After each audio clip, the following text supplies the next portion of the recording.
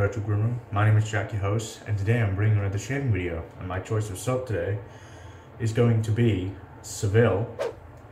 But the special thing about this, I mean Seville is special, but the real special thing about this is going to be in the, can you see that? In the Omnibus soap base. Firstly, I'd like to caveat, I've got a bit of a cold, so if my voice seems off, that is why. Yeah, so Omnibus. Used it a few times now, I'm really enjoying it. I'll talk you through some of its nuances, how it's different to previous bases. Firstly, I'd like to say that this is probably softer than any base I've tried. I've loaded off the top, so it's slightly wet. Any base I've tried relative to Barrister and Mann. So, I found Barrister and Mann bases tend to be slightly on the firmer side. I think this is kind of getting a bit softer. Some people like that, some people wouldn't care for it. I'm kind of indifferent, like it doesn't really bother me too much. Big thing for this, for anyone that doesn't know Seville, we'll touch on that very quickly. Seville is a barbershop scent, a European style barbershop scent with an emphasis on citrus. So I think the citrus notes on this are probably the most prominent thing about the scent. Then you would expect everything's a barbershop, you know, you've got your oak moss, you've got stuff like that. Freshening it up, definitely barbershop-esque. For anyone that doesn't know a barbershop,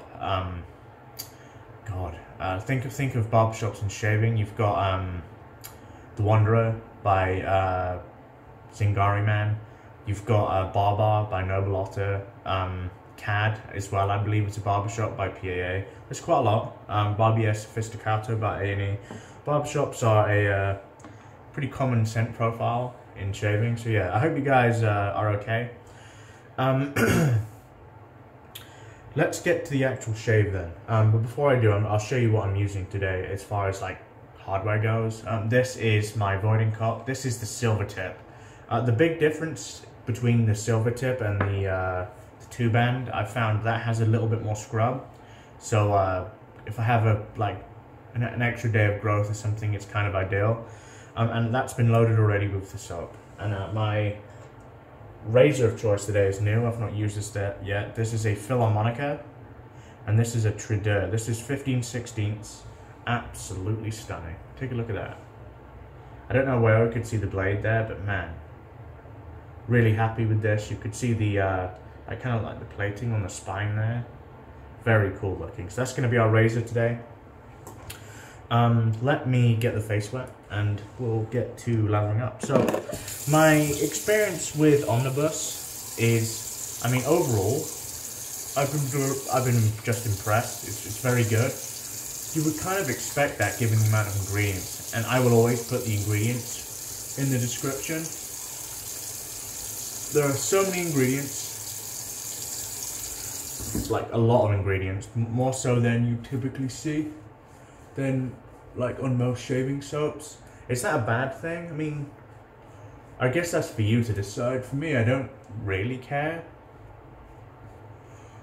He's obviously thought he needs those ingredients.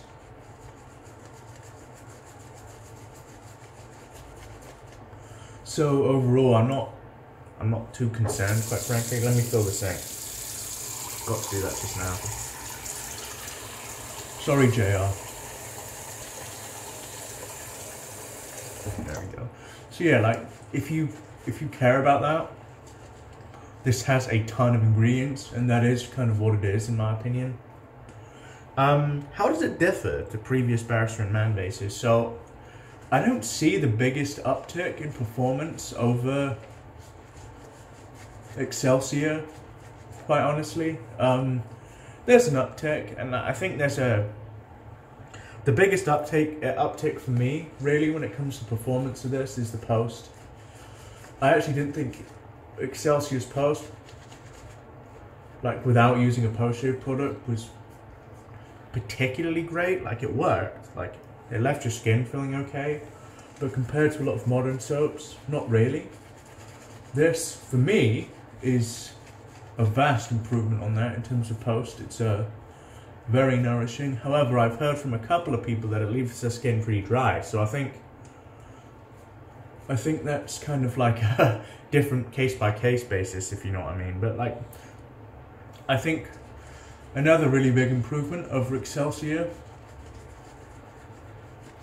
And I'll be honest, I didn't really experience a difficulty to lather personally with Excelsior, but this for me is very easy to lather. I mean, you can see like it's coming together really well.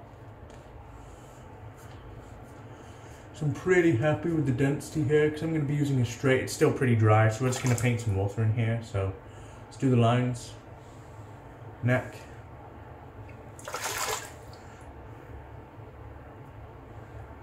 Get that there. So you can see it's come together pretty quick, which is obviously, for me, it is a plus side of the soap. Like, I think latherability is something that isn't always spoken about nowadays. I think things need to be easier to lather. With all these ingredients, you'd hope that, you know, it wouldn't make the soaps harder to lather, and quite frankly, in this case, I don't think it does. So I think that's definitely a plus to the soap. Let's get to paint in here then, shall we? You can see, yeah, it's come together very quick. Really nice density to it as well. To be honest though, again, I never really noticed a lack of density with Excelsior. In fact, I thought the density for Excelsior was very good, so I really don't have a problem in that regard, but you could see that it leaves a really beautiful sheen. I could still add more water to this, and I'm gonna, because I loaded pretty heavy, not too heavy.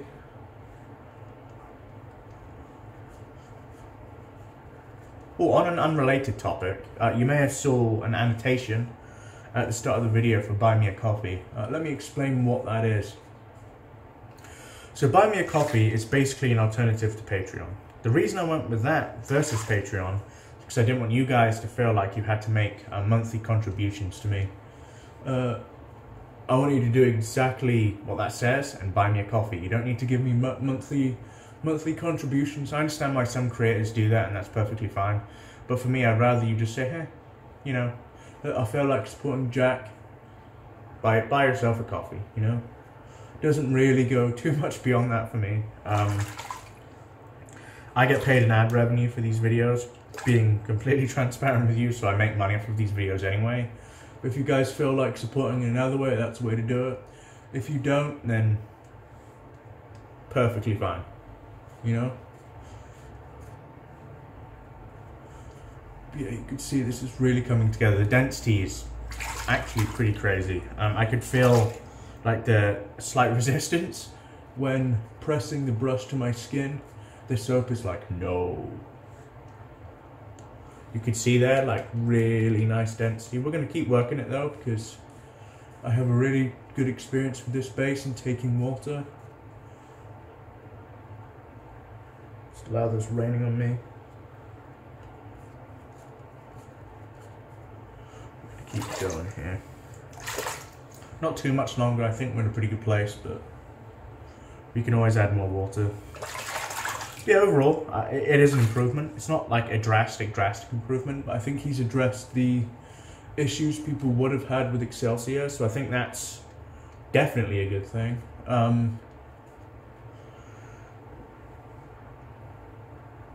I would say, actually, there has been a price increase. Tub of Seville and Excelsior, I believe, was $15, which is ridiculous value. This is still under 20, by the way, so there is that. But what I would also say is, alongside Seville, he released La Grande Chypre, which in Excelsior was $23.99 or something like that, and it's now also 20. So maybe he's just decided to like standardize pricing, which is okay, you know.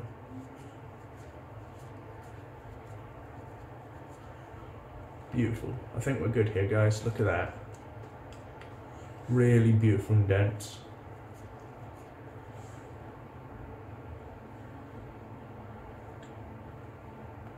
Draw lines a bit further here. Take it up from there.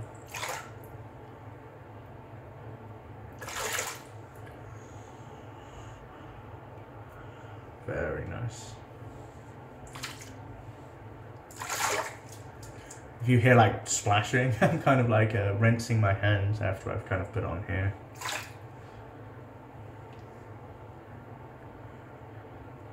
I think we're okay.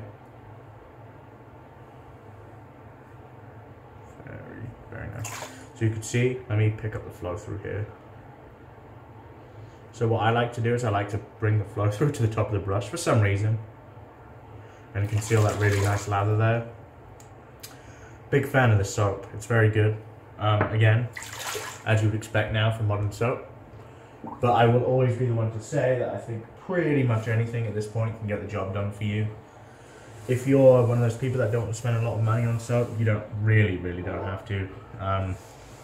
Sterling is pretty much just about as good as anything, and that's going to give you a remarkable shave pretty much every time, you know. Cool, so let's get the filly out and get to our first pass here.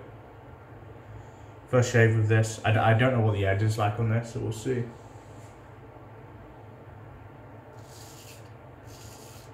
Fine.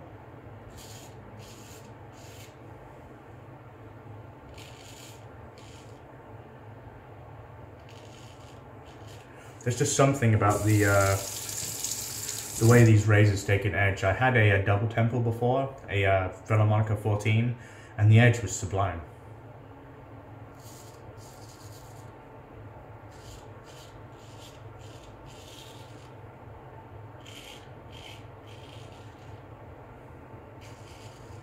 And that sound never gets old either. A good old full hollow sound. Let's rinse this bit.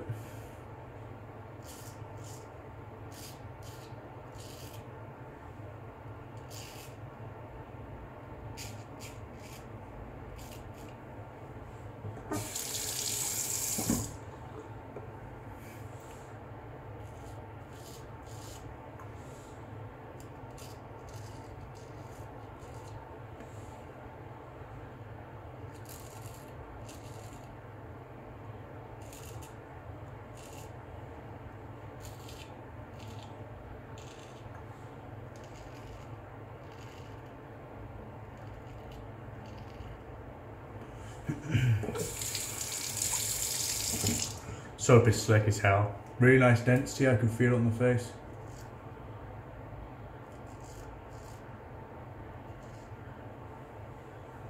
Switch, actually we could goes a little bit this way here as well, so tack that, now we can switch.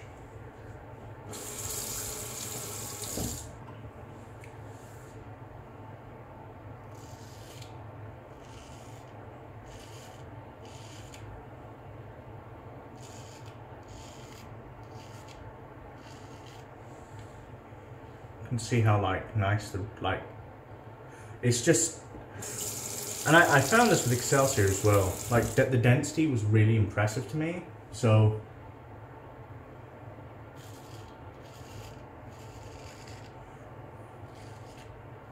same goes for this.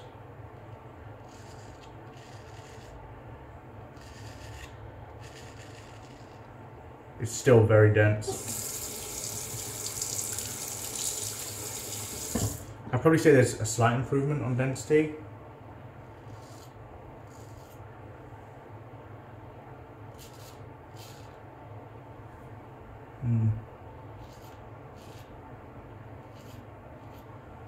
I think we're good here for the most part. Let's dry off the blade here.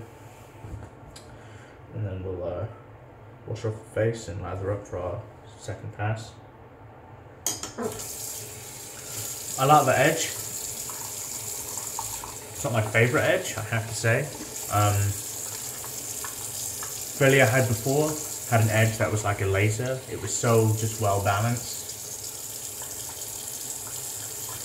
Like a really great balance between both smoothness and sharpness. But that edge, definitely good enough to get the job done and then some. There's just, like I said, there's just something about that still. Let's lather up again, shall we? Let's clean the brush bit first. We've got lather everywhere. You know.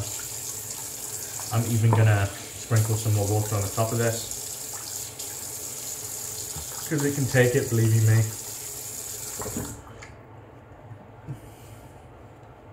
Yeah, look at that.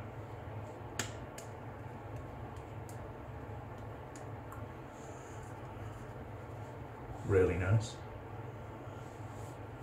the overall performance of Omnibus is excellent. I actually got to test this soap base kind of as he was making it. This is a pretty long project for him. I think it took well over a year.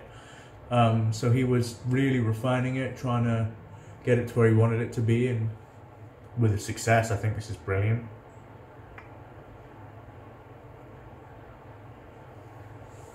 And I'm not the sort of guy that will complain about price, but like $20 for a soap that's good, it's just a bit of a no-brainer for me. Like, it's not obligated, of course, because I think, like as I said, I think most soaps can get the job done at this point, but $20 is a really reasonable price for a soap of this quality, in my opinion. Let's go cross grain here.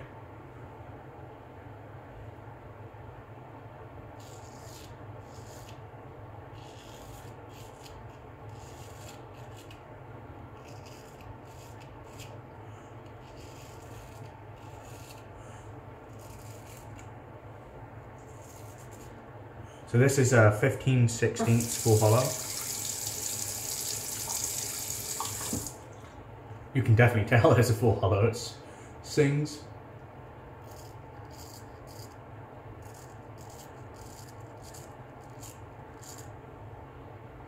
It's quite the singer for sure.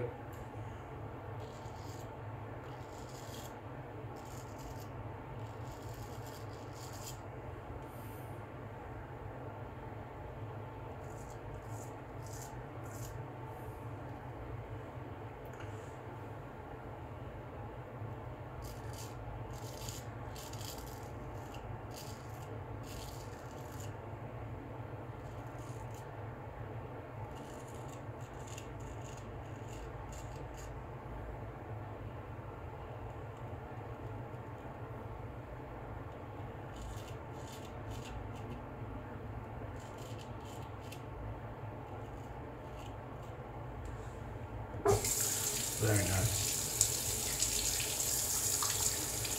The soap leaves like this really protective feeling on the face. Got a bit of a soap on the tang here. Don't know if you can see that. Let's get that off. Makes it harder to hold, you know, slippery grip and all that. Let's go left hand now.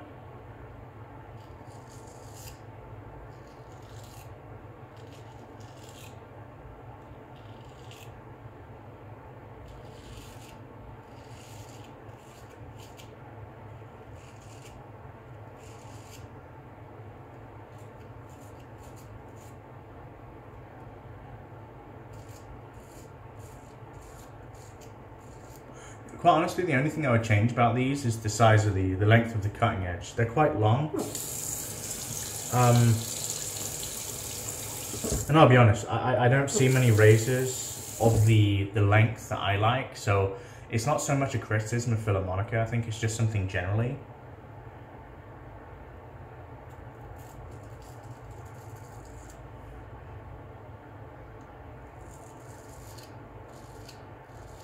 Like, my ideal cutting edge is about 2.5 inches, and a lot of the spreckers I have are 2.5 inches.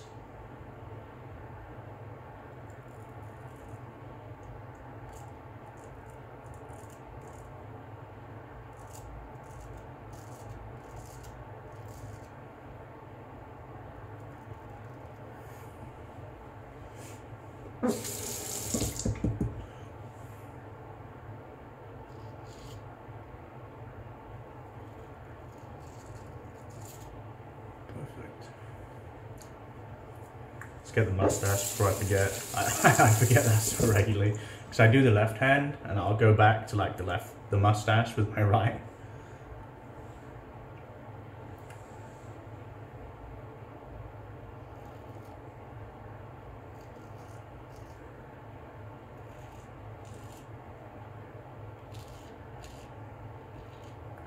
Yeah, the soap it's very good, guys. I mean, I don't think he's ever going to release a bad soap base.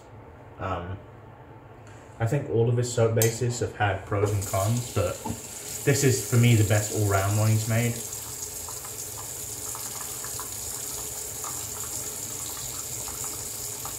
So I think the only one I found genuinely finicky to lather is Reserve. I think Reserve can be quite finicky. I can get a decent lather out of it, but it doesn't mean it's not finicky. Every lather isn't the same. It's kind of how I like to grade things, really. I want my lathers to be pretty consistent across whatever soaps I'm using. I mean, regular viewers of my videos will tell you that most of my lathers look the same, and I have like actively been trying to do that for a pretty long time. Okay, let's go the inverted pass here.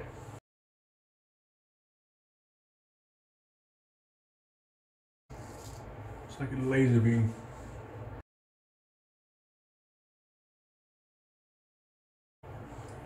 Very nice. Left side.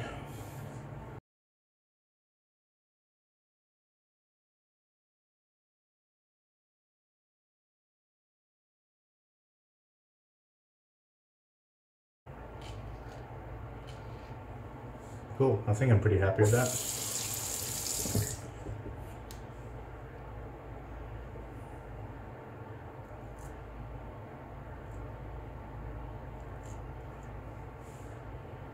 Okay, let's go up on the side ones here.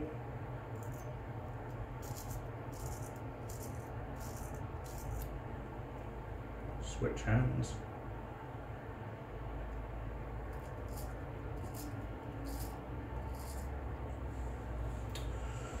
Clean off the razor, and then I will be right back, guys, with the... I don't have a post shave today, but I'll be right back with the final thoughts. Kind of give you a bit of lowdown on the soap again and all the gear we use. I'll see you in a sec. Hey guys, welcome back. Let's have a fill, shall we? Quite tacky, which is typically a good sign for me, to be honest. It's going to dry down nicely. In my experience it does, like I know that for sure. What do we use today? So we use Seville by Barrister and Mann, and that was in the Omnibus base. Here we can see that there. Very good. Kind of as you would expect, quite frankly. I don't think any of these artisans are going to release bad soap, and you know, this is only a testament to that, in my opinion. There isn't much I would change, really. The firmness is good. It's not too soft, too firm. It's kind of just slightly below mid. The scent is actually stronger now, so if you liked Seville in the past and it's never been strong enough for you, that's more of a 6 out of 10 or a 5 out of 10 as opposed to a 4 or 3 like it has been in the past. Easy to lather, really nice density, great slickness, and I think the post is best in class when it comes to the Barrister and Mann soap bases, so it's just great. $20 as well for a soap of that quality. I can't really complain. Omnibus, done up for me. My razor of choice today was the Filarmonica Tridur full hollow. This is 15/16 with these really nice blue scales. Keeper for me. I just love the way those razors shave. And my brush of choice today was the Voigt Cop Silvertip with this beautiful green wooden handle. But yeah, I hope you guys have enjoyed the video today. If you're new around here and haven't yet subscribed, please consider doing so. I'd very much appreciate it. If you want to support the channel, buy me a coffee, as I said slightly after the beginning, you know. If you're looking for other ways to support the channel, of course, I need to be fueled with caffeine, and that's the way of doing it. If you don't want to, then, you know, fair enough, can't complain. But yeah, my name is Jack, your host from the Virtual Room. Wherever you are in the world, have a wonderful day, and goodbye for now.